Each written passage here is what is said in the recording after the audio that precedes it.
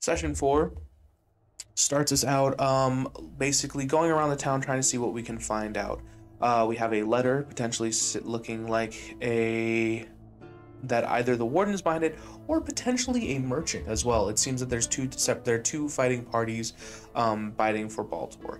While we're out, we go to an abandoned house outside of Baltimore in which we find a mysterious locket that Ravana demands to take, and Ravana seems to be fine. It's their locket, her locket. To all of those that are not players within the game, she is possessed.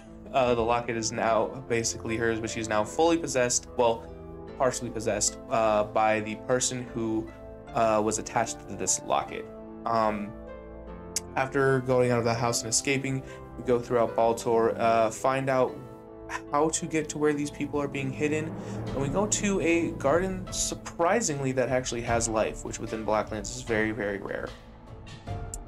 We go in, we find that actually the merchant in question, who was the second party basically fighting for ruling over Baltimore, is actually a person who is working with the Vendig. Specifically, they were working with the Dominus Vendig. This is the Vendig that strives for making deals that involve those with power, or for hunger of power, I should say. The Dominus Vendig, because of their deal with the Dominus Vendig, they actually have the ability to turn into a lesser Vendig, and we fight them.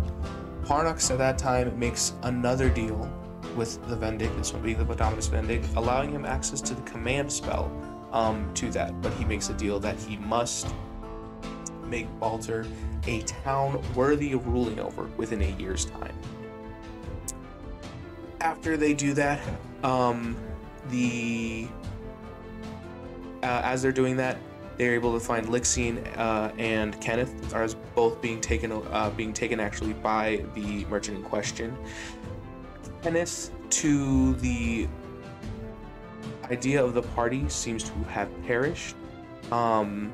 But when we wake up, because after the battle ensues, Kenneth, we see, has apparently passed, and we black out. We wake back up, Kenneth's body is no longer there, but the marks on her shoulders have also disappeared.